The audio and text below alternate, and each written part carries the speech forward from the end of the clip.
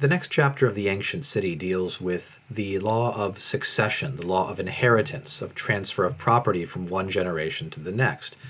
As you go through it, two things to keep in mind. First, the law of inheritance follows directly from the law of property, and both of them are derived from the requirements of this ancient religion.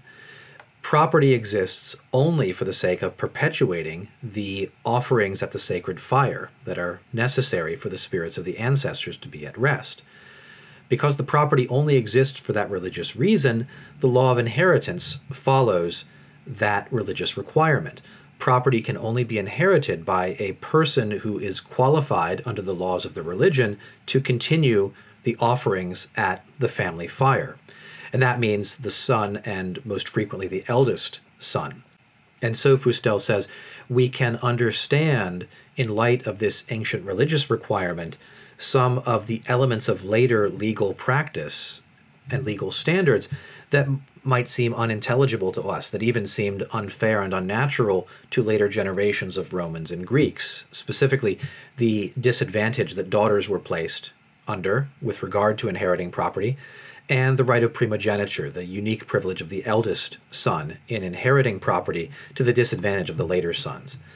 These things make sense, Fustel says, if we read them in light of the lingering influence of this ancient religion on the sentiments and prejudices of the people. The second thing to pay attention to is the illustration of Fustel's methods that we get in this chapter. His method, he tells us quite explicitly here, is to acknowledge that we have no texts prior to a certain point that will inform us of what legal standards or practices were like in the lost former ages, but by looking at the legal documents we do possess from later ages and certain telling details in these, we can infer what the practices and laws of previous ages must have been.